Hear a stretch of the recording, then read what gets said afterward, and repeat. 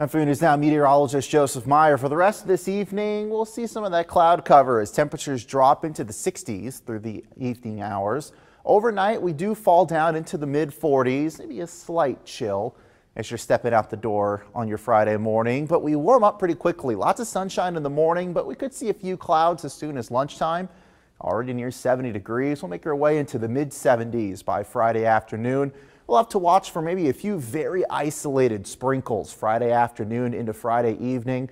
Again, most of us are going to be dry, I think pretty similar to what we saw today and yesterday with just these widely scattered showers, and most of us stay dry. Warming trend continues into Saturday, 77 degrees.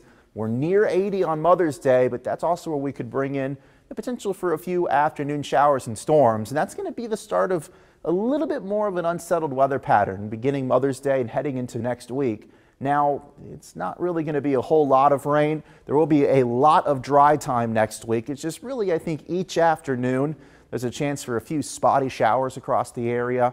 Not everybody's going to see rain every day. It'll just be sort of a luck of the draw. Highs in the mid to upper 70s next week.